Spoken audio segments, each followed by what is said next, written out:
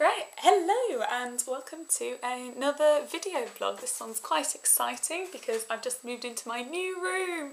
I moved back to Cambridge yesterday and I thought I would do a video blog all about it because it's exciting and it's nice to be back. As you can see though, the room is still really quite empty, but I thought I'd do a quick vlog and a quick tour for anybody who's interested, because I know that there are interested people out there. Some of it isn't as empty as that. Oh, that's my mantelpiece.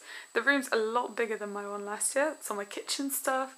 That empty space is where my fridge is going to go. There's my gin. I've got this lovely shelf, wardrobe door, empty pinball, but that's going to change.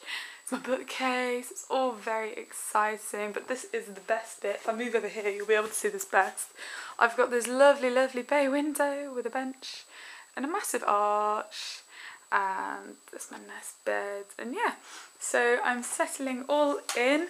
At